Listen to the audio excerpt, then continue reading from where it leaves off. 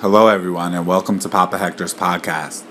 So, in today's episode, we're going to discuss spiritual purpose and intent and the spiritual work. And we're going to cover it in two sides. Part A, spiritual intent and purpose when it comes to yourself, and spiritual work and intent when it comes to doing work for others or helping other individuals. So, before we get into that, if you haven't already done so, make sure that you go ahead and subscribe to us on Apple iTunes, Google Podcasts, or Spotify.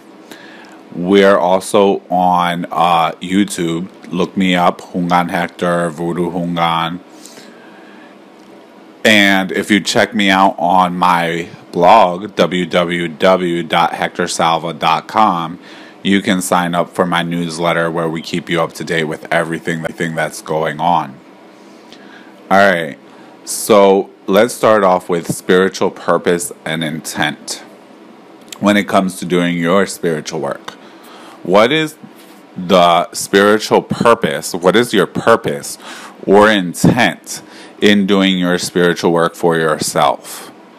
And purpose and intent is something that a lot of people talk lots about. Okay? Meaning it's a word, they're words that get dropped here and dropped there, but a lot of times no one really defines what that is. And I'm going to give you the simple answer. It's going to be so simple. It's going to be like, what do you mean? Your purpose, okay, is to serve the spirits.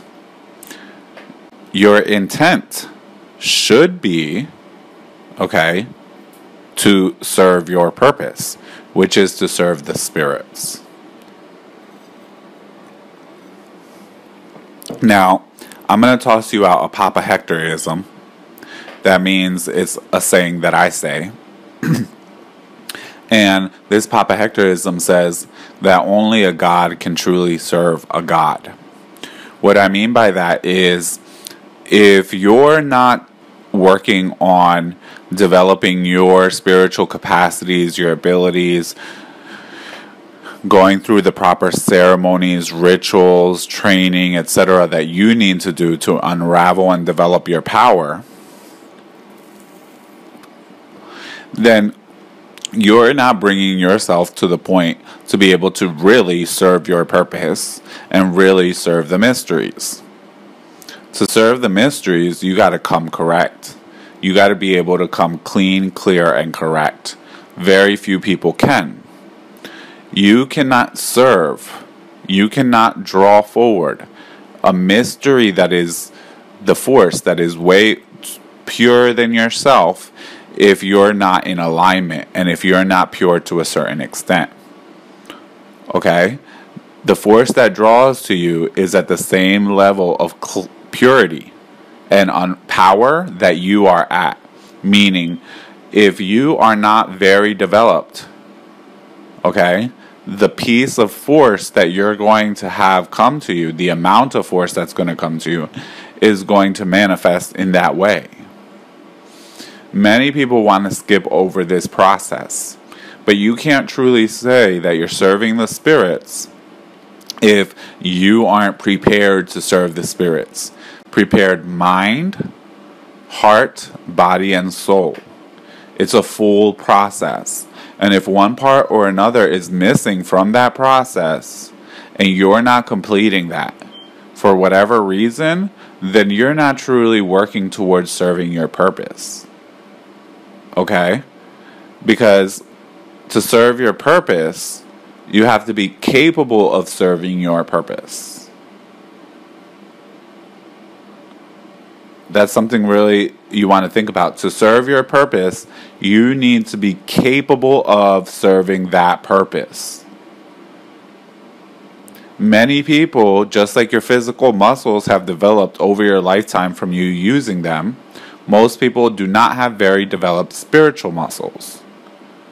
Okay? Because they haven't worked on them, they haven't developed them, they haven't done the training Just like your eye, your arms, everything is trained to be able to make certain movements and functions, and for you to have that level of control. They haven't done that. So you can't truly serve the highest good. You can't truly serve the highest piece of the force. You can't unravel the full capacity or power of that force. When you're serving for yourself, your intent of serving the spirits serves you. So when you're doing all of this, your life is going to be improving. If you're doing it well, and you're doing it right under the proper guidance and mentorship. Okay?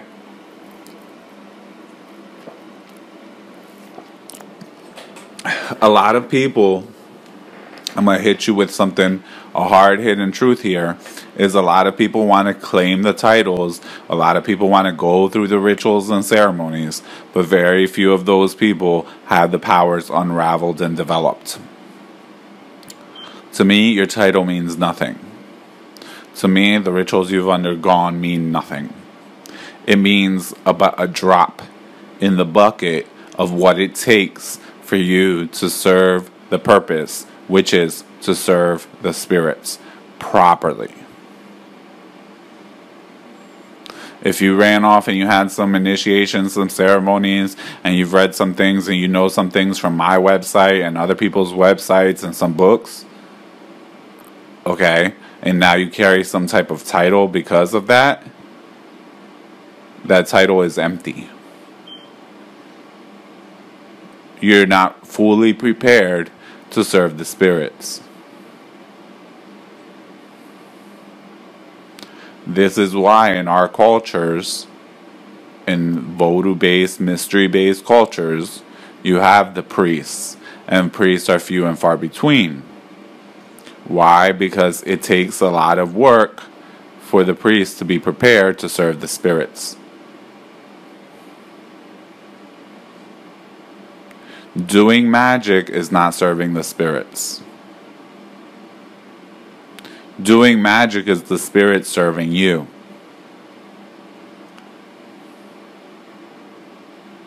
Is the spirit serving people.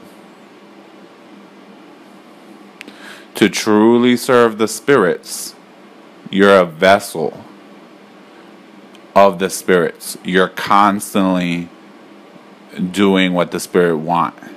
You're moving with the spirit. It's the spirit that moves you. You're in total alignment with the spirit.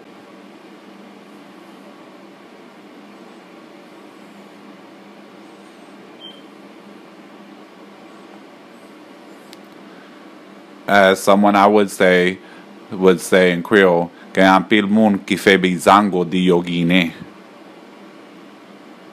Lots of people saying they practice Guine, but they're practicing Bizango. Okay? And if you're not a Guine, you're not going to understand what that means. If you don't know what it is to be a Guine, then you got other problems on your hand. If you're in the Haitian Voodoo. Haitian Voodoo. There's a lot of things that in this work is unraveled.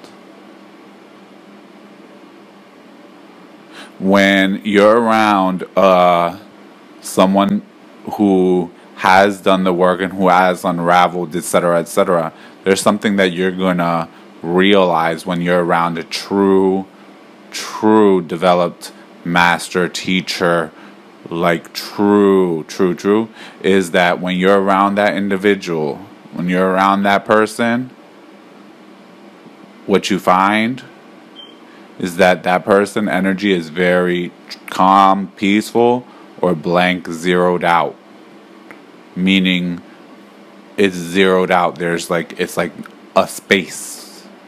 Or it's very calm, peaceful, and positive.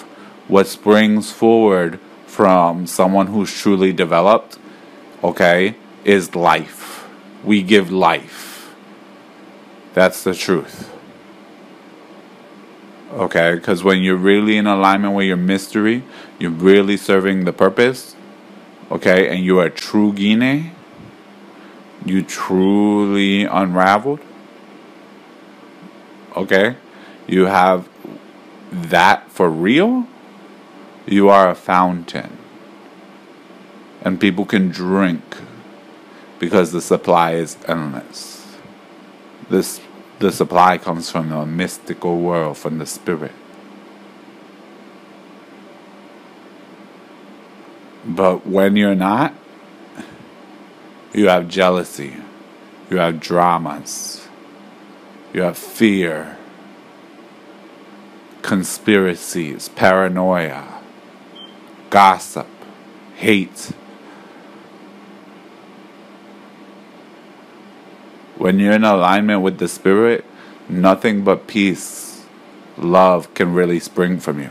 Does that mean that there's never any war? No. Sometimes to reach peace or love, it's war that gets it there. Everything is appropriate. But there is a fountain, and there is a space. Okay? A true leader is not disturbed. You may be disturbed, but we are not.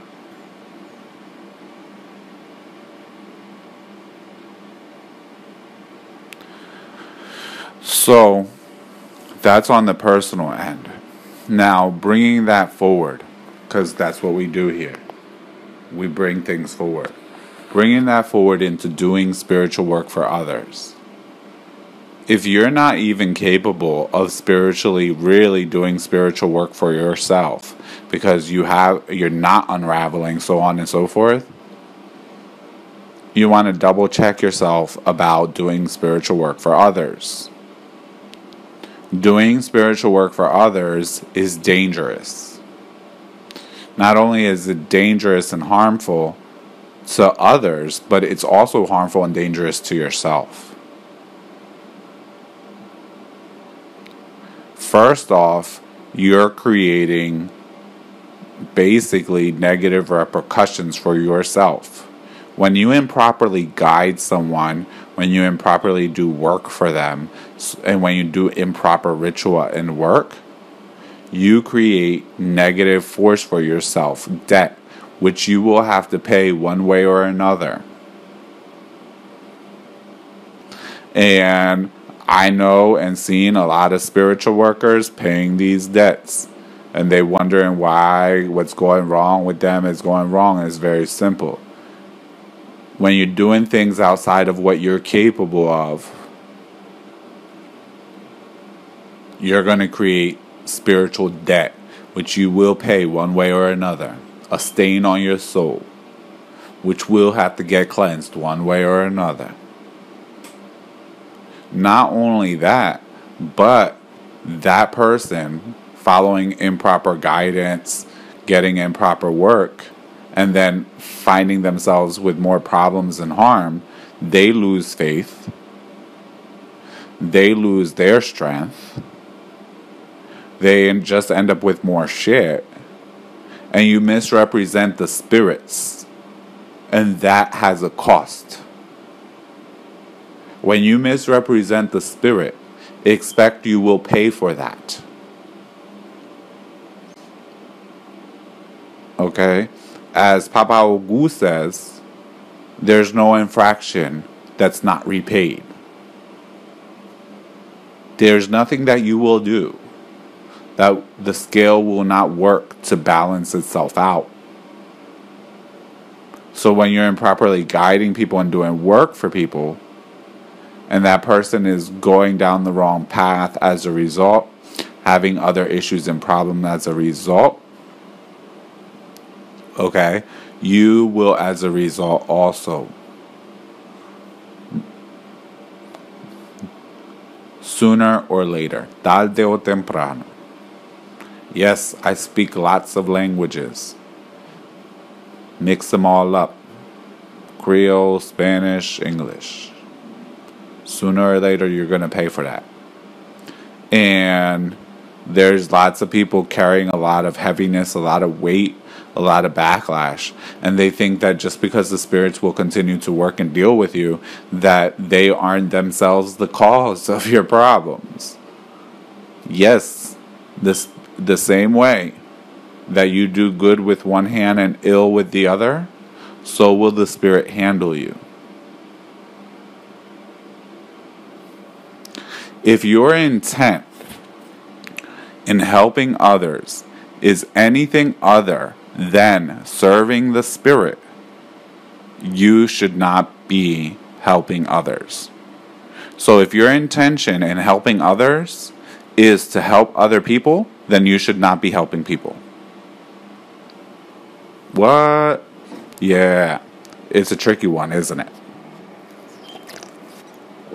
I'll explain it. If your intent is to make other people's lives better, then you should not be doing work for the other people.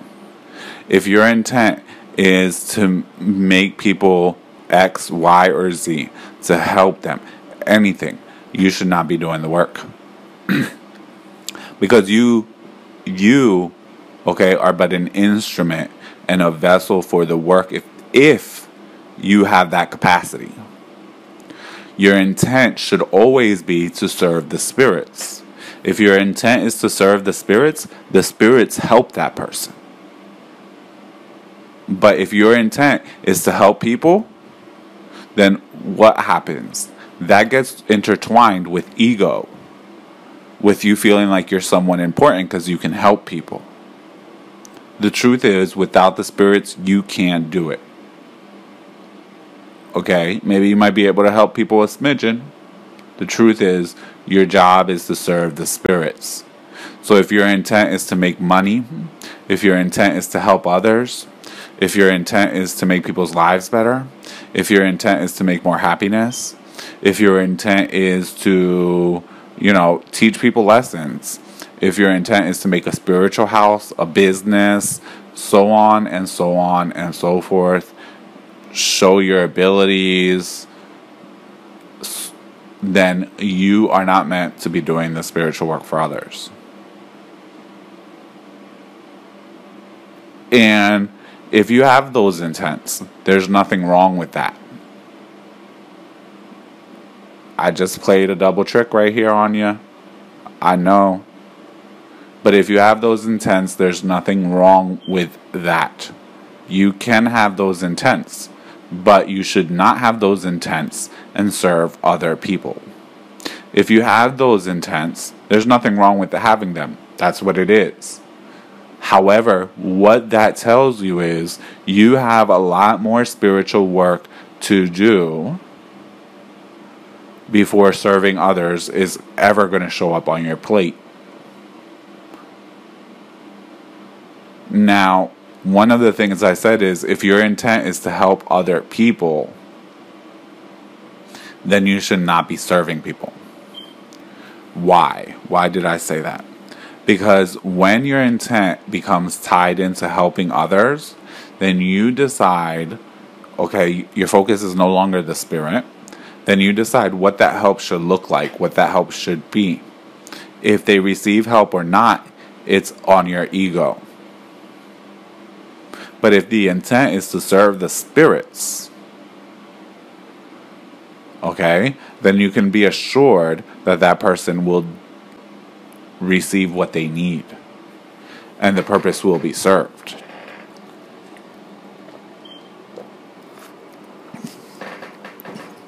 A lot of people carry that intent to help others, and that's a good guideline, right? That's a good way to check yourself. But truly, the intent should be to serve the spirit. You should not be serving others unless you have the capacity. The capacity is not given to you by you yourself. The authority is not given to you by you yourself. Just because people come and ask you for help doesn't mean you're the person to help them. People can come and ask you to do a surgery for them, but doesn't mean you can. People can come and ask you for all kinds of things. Doesn't mean you can or you should. And doesn't mean that it was meant for it to happen for you. You can meet someone at the bar and they could ask you to fix their car. It doesn't automatically mean it was meant to be. Just because earlier that day you learned how to change the oil on your car. Okay? So that's one thing. The second thing is, if your intention is for anything other than serving the spirit, then you're going to be malaligned. Because ultimately, it's the spirit who commands. And when you start mixing up your intent in the spiritual work, your intent other than your purpose, which is to serve the spirits, okay? So what I'm saying here, without saying it, but I'm just going to tell you direct because some people can't read between the lines, is if you're meant to serve others, then your purpose is to serve the spirits. You drop the intent. You have no intention. You only have a purpose, which is to serve the spirits.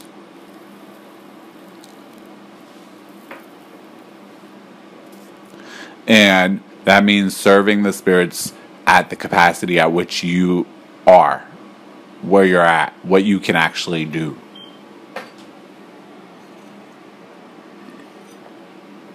Because if not, you take the problems onto yourself, you take issues onto yourself. When you give bad guidance, you end up having issues yourself. Okay? Not only that, but then you harm all that person and all the rest of the spiritual workers that person will ever interact with. We got to clean up the crap you made. We got to clean up the shit mess. It's just the way it works. And that person will hold it against the spirits and will hold it against us. I've seen it throughout the many years. And then we have to clean it up. We have to pick that person back up out the ground. And we have to do a whole hell of a lot more work to get that person right. To get their life right again. And it's not fair to you. And it's not fair to the person. And it's not fair to us. And definitely not fair to the spirits. But it's not fair to you. If you're selfish, use your selfishness. Why? Because you're the one going to be carrying the debt and repaying that debt one way or another. So why put yourself in that predicament? So this leads us to the question, well, if I'm not meant to do the spiritual work for others, then why am I meant to do the spiritual work? It's to serve the spirits, but what does serving the spirits do for me? Okay, serving the spirits will change your life. If you really want to serve the spirits, be a walking beacon of the spirits. Be a representative. Okay, that's one way you can serve. Through your character, your mind, your emotions, your actions, your mind, your heart, your actions, your body, the way that you socialize and treat and interact with people. Be a servant of the spirits. 2, another way that you can serve the spirits is to let people know that your life has been transformed by the spirits, and take those people, connect those people to people who could actually help them. If you have capacity to help them at some level, and you've really been authorized for that, go ahead and do that. But then eventually take that person to someone who can actually help them. If you are not that person, who can actually unravel them and give them what they need in their life and in their development and has the knowledge and the wisdom, the connaissance, the wisdom to really take that person where they need to be. Don't go above and beyond what you are actually capable of. No one will look at you any differently. In fact, we'll look at you with appreciation because you know when to stop. Thirdly, develop your relationship and your powers. Develop your relationship with your spirits and develop your spiritual powers.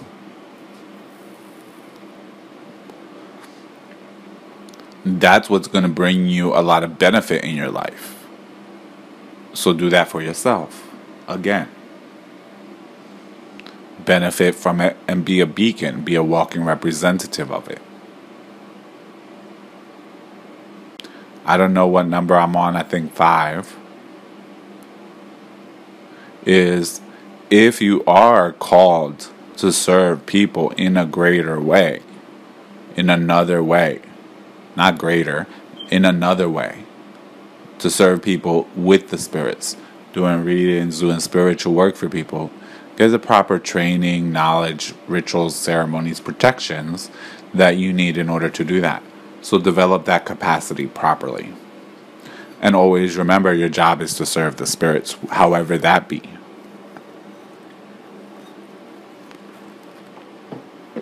Make sure that you're not coming in with intentions. Come in with a purpose to serve your purpose, which is to serve the spirits. Which means to serve in whatever way or capacity you've been called to serve. Making sure that you have what it takes to do that properly and safely. Because that means that you're also well representing our spiritual work, which is the great work, the sacred work. The truth is that very few people understand this, that in our tradition, in our spiritual work, if you go to the right teacher who actually can teach you these secrets, we have the capacity to transform people, transform men into gods over their own life. Okay? And we have the capacity to bring you total peace, tranquility, and bliss in your life, joy and happiness, consistently and permanently. But unfortunately, there's very, very, very, very, very, very few who can do this for you. That there's a higher chance that you're going to end up with the majority of quote unquote, spiritual workers. And I'm not saying that they don't do spiritual work. They do spiritual work. They do magic. But that doesn't unite you with the great mystery of God and bring you total peace, power, happiness, bliss, and satisfaction. We can and we know how to do that. We know how to cross the divide. We know how to make you whole again, make you one, bring you complete and total wholeness and power. But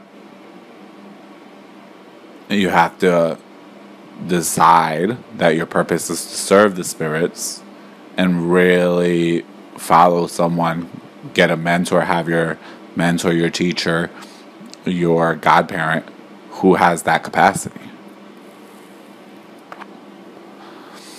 So that's all for today's podcast. Just as a small announcement, this weekend, October 27th, 2018, we're actually doing our Sanse initiations as well as our ancestral white table seance. Tickets are still available. The seance is October 27th, 2018 in West Berlin, New Jersey. Tickets are still available. You can email us, help@greatestspells.com or help@mysticalwork.com, Facebook me, whatever. Tickets are still available probably till Friday. You could also pay at the door. If you want to come, make sure that you hit me up. Secondly, if there's any topics you would like me to discuss, first off, I want to thank one of our listeners for giving me this topic. But second off, if there's any topics that you would like me to discuss, feel free to let us know. I love to discuss topics you want to hear. Lastly, God bless you. Keep safe. Keep well.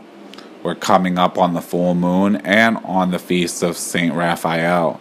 So blessings to you on both. And we'll speak soon. Keep the faith. The podcast you just heard was published with Anchor. Got something you want to say to the creator of this show? Send them a voice message using the Anchor app, free for iOS and Android.